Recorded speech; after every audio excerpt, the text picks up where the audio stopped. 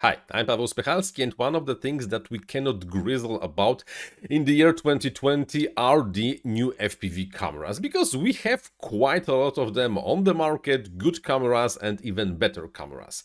Today, let's take a look at the two new propositions from the company called the Caddx that I think in 2019 released a very much like Ratel camera, and now they are coming back with the second generation of the Ratel. Today we will take a look at the Ratel 2 and the Baby Ratel 2.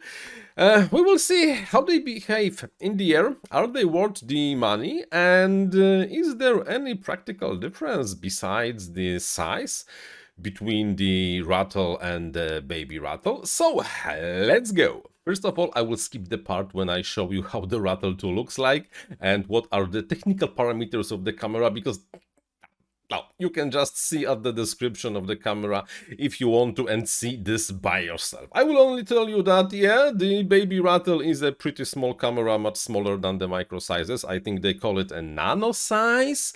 On the other hand, this is definitely bigger than the Pico camera I saw. So, okay, let's call it a nano size camera, and will definitely fit basically all the small builds on the whoops, toothpicks, and so on and so on.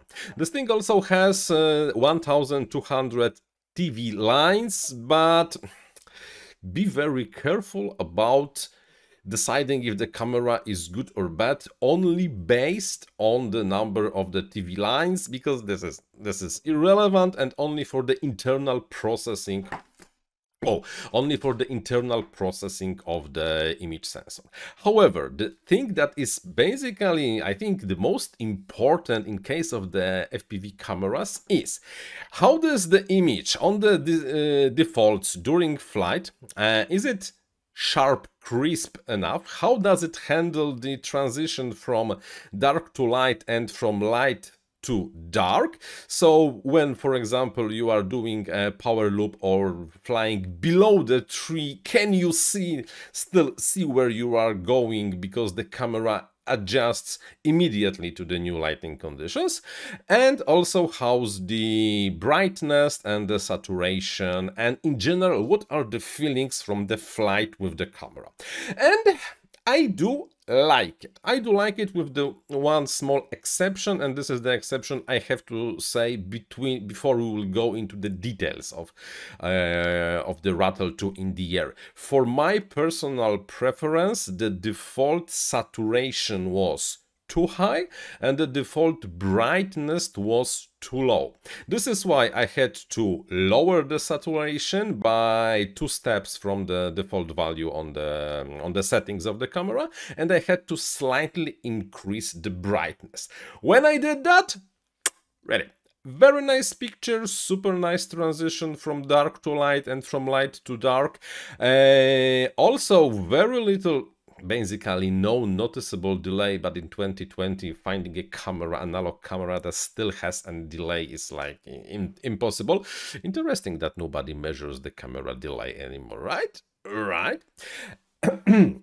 Excuse me. But the thing that got me the most was probably the feeling of the smoothness during the fast flips on the roll. On some cameras, you start maneuver, there's something is happening on the screen, and you end maneuver almost blindly. With Ratel, I don't know, was it my perception of the whole thing, or they really did something pretty interesting with the image processing and the sensor, was that the full speed maneuver was smooth and fast, and I was able really to always observe the horizon where it is.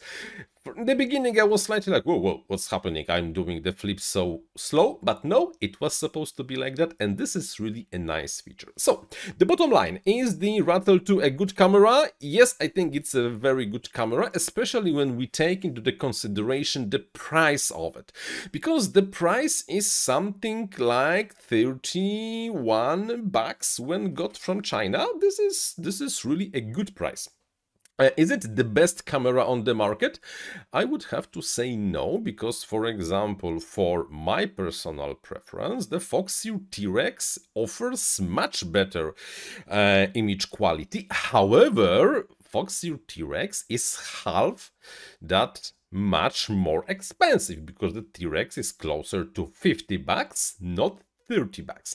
This is why, yes, if you do not want to spend around 50 for only an analog FPV camera, then yeah, think about getting yourself a Ratel 2, because it's cheap, it's a good quality, nice transition from dark to light and light to dark, no noticeable delay, but like I said, this is not really that relevant in the 2020, and in general, the picture is just good in the goggles. Of course, what you were seeing over there on the screen was only from the DVR, and the DVR always looks like... Nevertheless, in the goggles it looked much better, and yeah, good product for the end of the 2020 and the beginning of the 2021 for all of us who are still using the analog FPV. Thank you very much, Caddx. I think you did a good job on that. Now, if you're watching, send me something digital now. Okay? Okay. Thank you very much. Until the next one. Bye-bye.